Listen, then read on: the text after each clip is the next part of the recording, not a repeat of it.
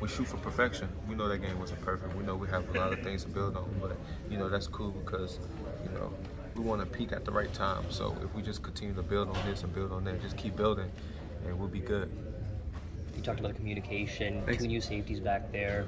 How'd you feel that all went today? Oh, they're great. We knew that they were 2 smart players. We knew they were going to communicate well. We knew they were going to tackle well.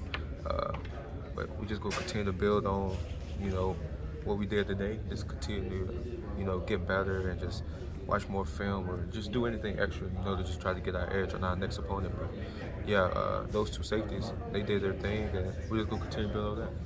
Where's the confidence come to have the confidence of a corner that does that man-on-man coverage always on the island? I mean, just looking at you and listening to you, you can tell you're a confident guy. Yeah, definitely.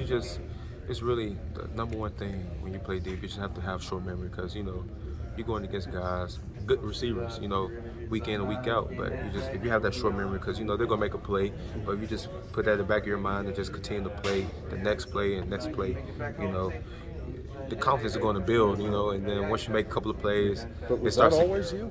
Not really, because just kind of like how I came up, I started 1 year in high school, went JUCO and all that, So my confidence used to kind of fluctuate, but just after going through last season, just the experience that I've gotten, it just made me more confident, So, that's the #1 thing with DB, just having confidence in just your technique, your ability, and just your preparation. So, yeah.